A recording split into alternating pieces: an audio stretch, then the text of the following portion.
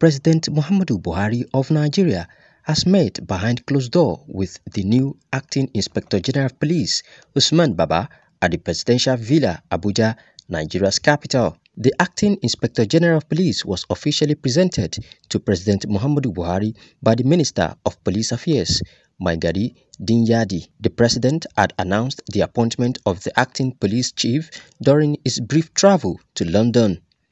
The new IG was among the dignitaries at the presidential wing of the Nnamdi Azikiwe International Airport, Abuja, to welcome the president, who returned home after 16 days medical check-up overseas. He went through all the training, he has the necessary experience, so we expect high expectations from him. They have been in the system all the way, they know what is wrong, they know what is right, and I think they are doing their best.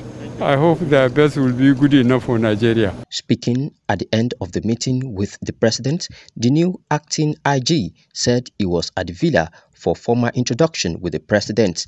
I also thank the president for giving me the opportunity to serve Nigeria in acting capacity of an Inspector General of Police.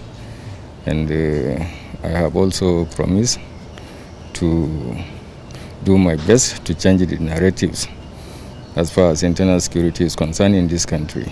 I am coming back for a full brief as to how I will go about it.